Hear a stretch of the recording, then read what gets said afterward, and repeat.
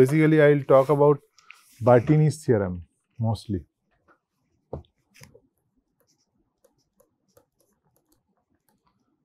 Bertini's theorem as application of such theorem.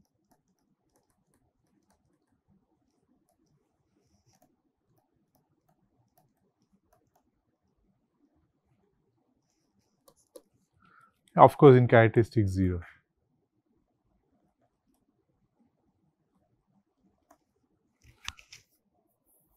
So recall. So, but before that, let's recall that. See, when x is a irreducible x, when x is irreducible, the way you define dimension of x is some supremum of this chain, right?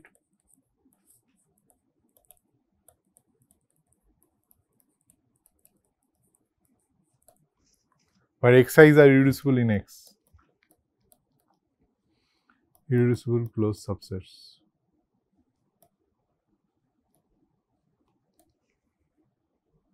But the thing is that one is to little bit general. Suppose X is not irreducible. That means those things appears when, for example, if you take a point, if you have a morphism F, and you take the fiber F inverse of Y. So this fiber F inverse Y may not be irreducible. It may intersect, right? So, but you need to talk about dimension, because you are after all interested in dimension, smoothness. So you need to talk about dimension. So in that case, if it is not irreducible, then how do you define? So when X is not irreducible,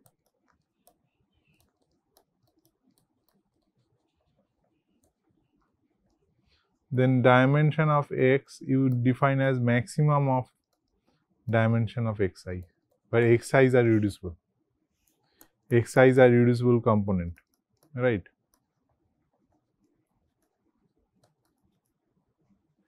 And you can make it little bit more precise.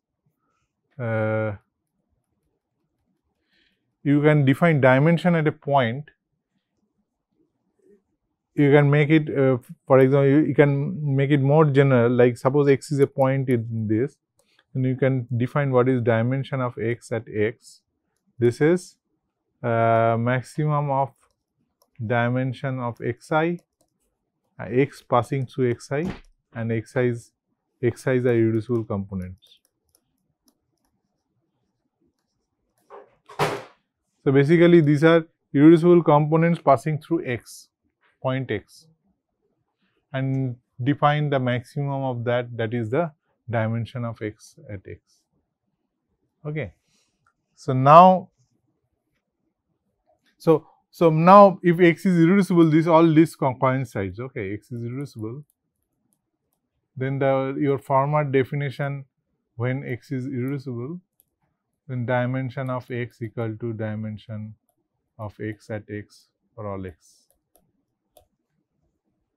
Right. So this is not difficult to see.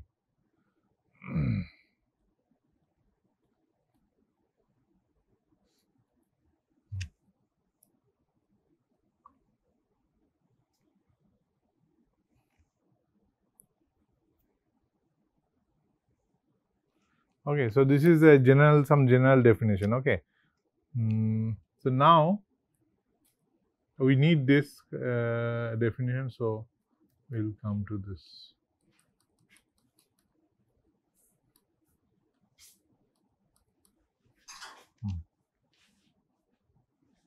Okay. Now let's come to this definition that.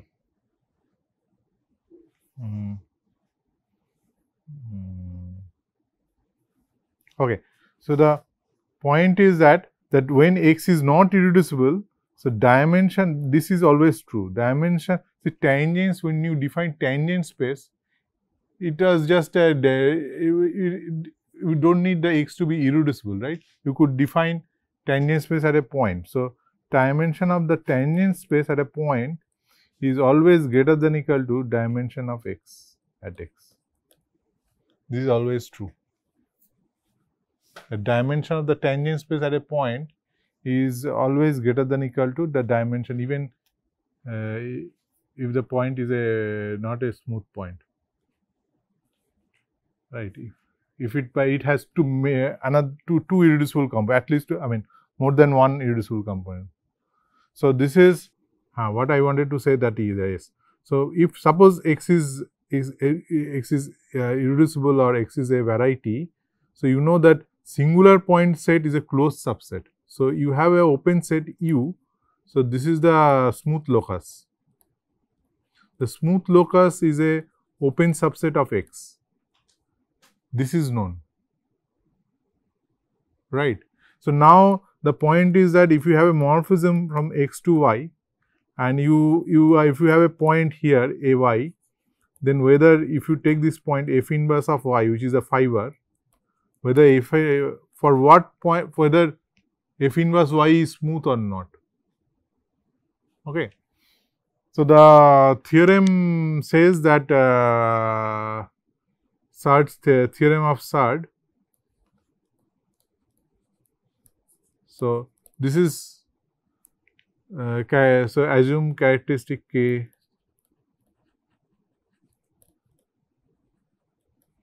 is 0. X is K is algebraically closed. Then and f is any morphism from X to Y. Assume it is the nice case, that is image is it is dominant. Then there exists a U open in Y.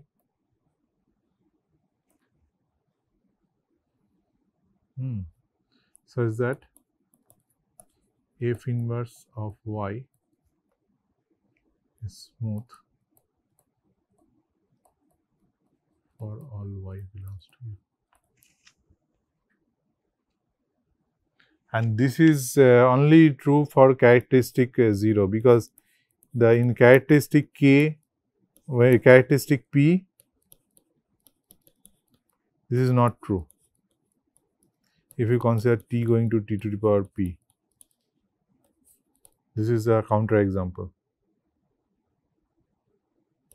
It's not true. This is not smooth map. Sard's theorem does not hold here.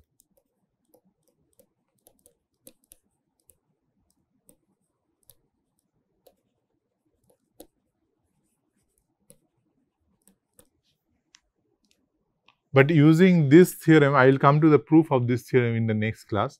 Using this theorem, what you can prove is this theorem of Bertini, which says that suppose X is some projective variety, so it is embedded in some Pn. Then for a general hyperplane,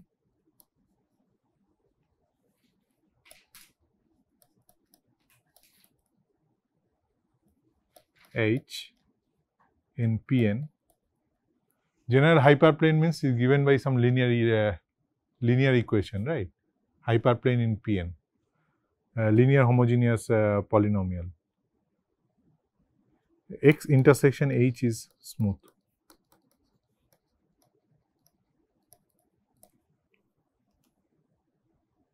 So this theorem has many application in algebraic geometry, and it is sometime what you want to do, that suppose you want to prove something for X, then you see X intersection H is, and when you intersect with the hyperplane, the dimension becomes one less. So it is sometimes this kind of technique. Suppose you know some result for smaller dimension. So using Bertini, you can prove such a result. So this is kind of dimension, it reduces to the smaller dimension. So this theorem, Bertini's theorem, is used in reducing your dimension. You need some smoothness assumption to have some good proper whatever you want to prove. So the criteria is that it has to be smooth, the underlying variety. So Bertini says that for if you by intersecting with a general hyperplane, it is smooth. So now you apply your theorem, then you try to conclude something. So this is useful in that sense.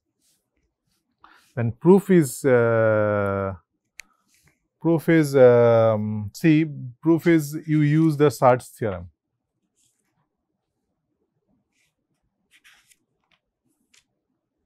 So how do you use search theorem for? So if you consider a general hyperplane, suppose Pn you can think as a projectivization of V, some vector space, right? V is some n+1 dimensional vector space. Now the hyperplane, how do you see? How the set of all hyperplane, they are parameterized by. So a hyperplane is in PV star, right? Is this clear? If I take a hyperplane is given by some linear functions, right? That's a map from V to C. So it's a P of but lambda of some linear polynomial and linear poly that gives you the same zero set. So that's why it is P of V star.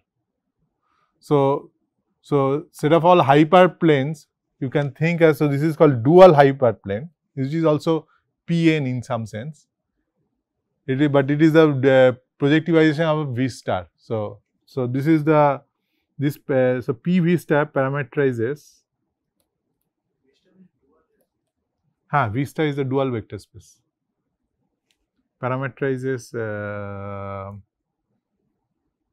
dual the hyperplanes in Pn.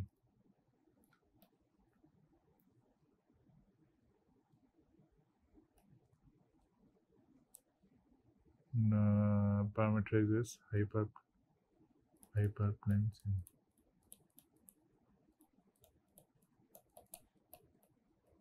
PV. So now what you are interested? You are interested in H. So you take some hyperplane which is a point here. So every hyperplane is a point in P of V star. So this you are interested in the zero set of H intersect with X. So what you do? You consider this set E. This is all those points X, comma H such that X belongs to H.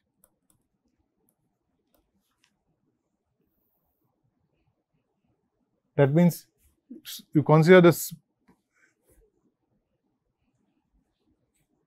X belongs to H and X belongs to X. That means X belongs to X intersection H. X is a point in X, those points in X which lies in H. So you consider the pairs. So this is a closed subset. You can check that this is a closed subset of this P of V star. This is a closed condition. This is a closed subvariety. Okay. So now what you do? Now you have two map, one into X and one to PV star. And these are morphism, P1 and P2. So, okay, so now from you have this. So if you restrict this P1 and P2 here to this E,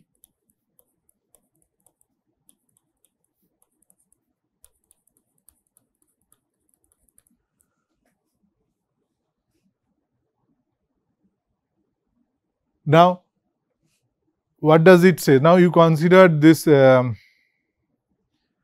the search theorem to this P2. So what does then what is P2? So that what search theorem will say? Search theorem will say that there is a open subset U in P of V star such that P2 inverse of Y is smooth.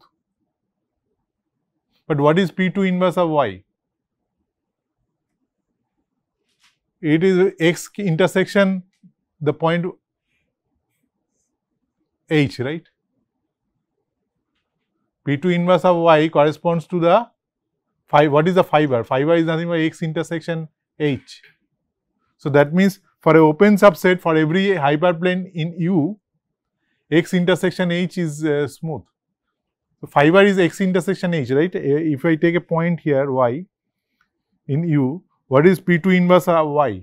The y corresponds to a hyperplane HY, and this is nothing but x intersection P2 inverse of y is nothing but x intersection HY. And the search theorem says that this is smooth. This is inside X.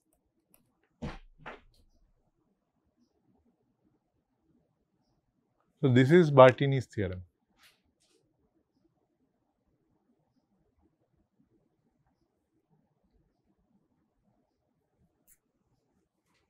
Is it clear?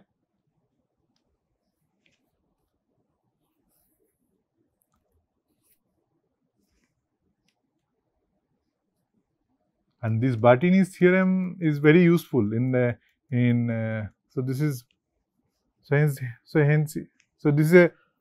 this is a very nice application of search theorem, that for a general hyperplane, because you have an open subset in P of V star. So, every point in U, you take the inverse image, right. So, phi bar is just subset of X, right, and that is smooth. Okay. So, now, so only thing now, so the search theorem we need to prove, we will prove in the next class, probably next lecture. In the next lecture, we'll see a proof of. We'll see a proof of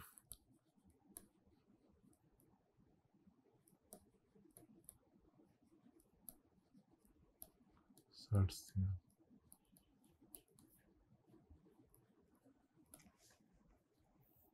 theorem.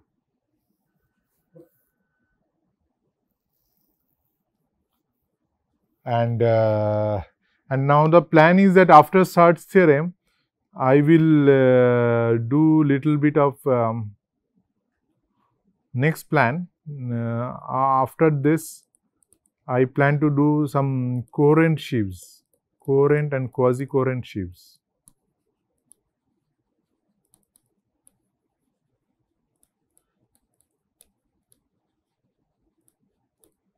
Over ring space.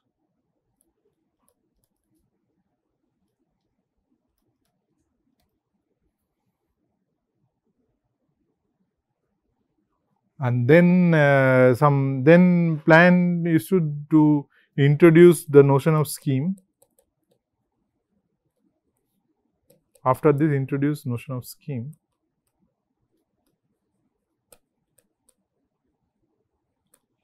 And stop there.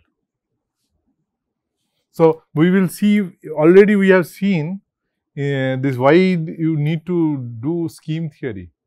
Because whenever you have this map x to y f, this phi bar is a problem. Phi bar may not be reduced. For example, if you may not be reduced means, for example, if you take something like, for example, this take this function, the say a2 to a1. Say xy goes to, this is the example,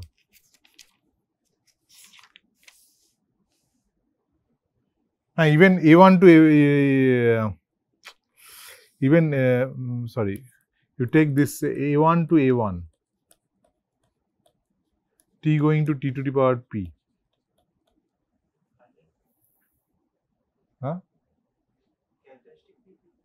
Characteristic P, but algebraically closed, not finite. Finite fields are not algebraically closed.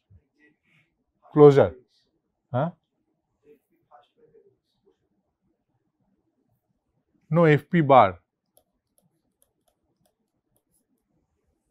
Closure. They are not finite fields.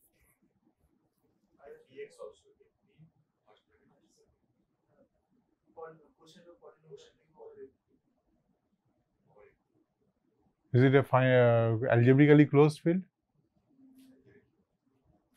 Algebraically closed field of characteristic P. You take the closure of Fp.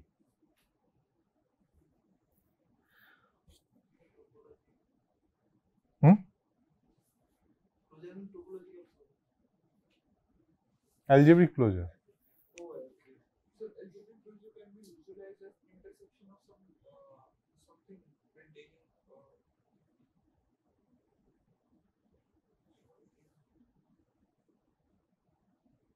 Or even you can take this example. See, these are, so this A2 to A1, xy going to y square minus x to the power p.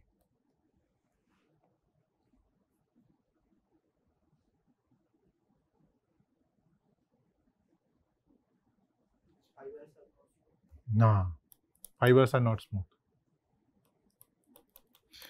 And in some case that, see, this is a problem in characteristic P, mostly in the scheme theory. You need to understand the characteristic P is the problem.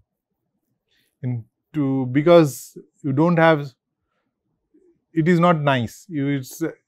Things can go wrong.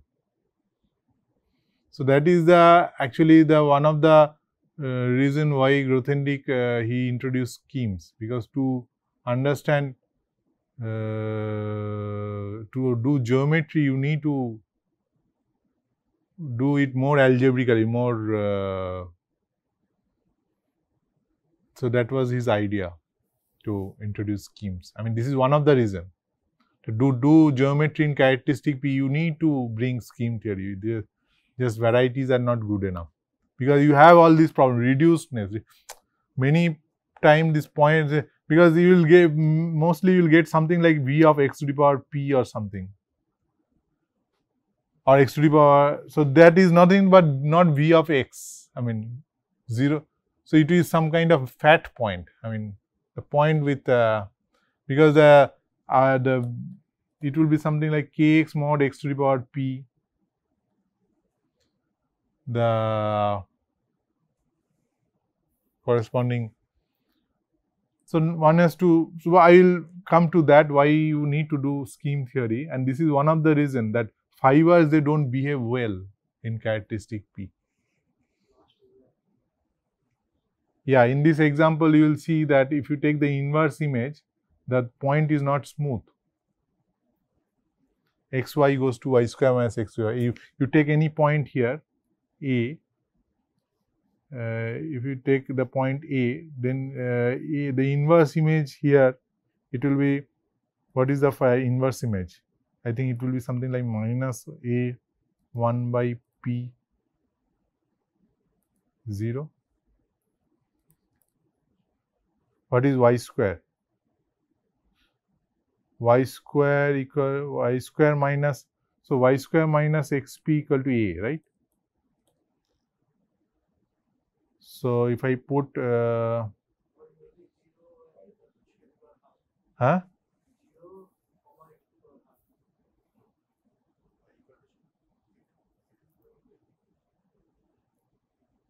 what is the 5? If you take a y square minus x to the p equal to A.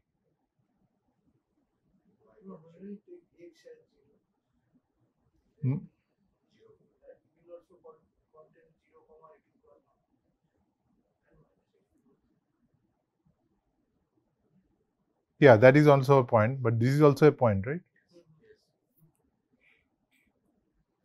If you take my x to the power p, it is minus a to the power p, and y square minus, so it is, this is also a point. You will see that this point, it is not smooth point. The fiber is, in the fiber, this point is not a smooth point.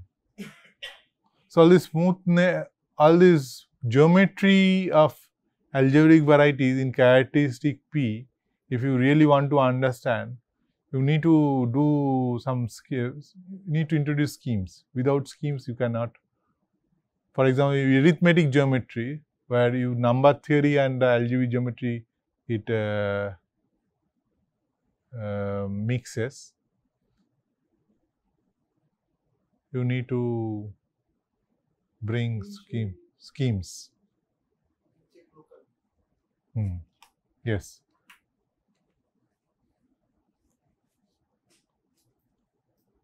Okay, I'll stop here today.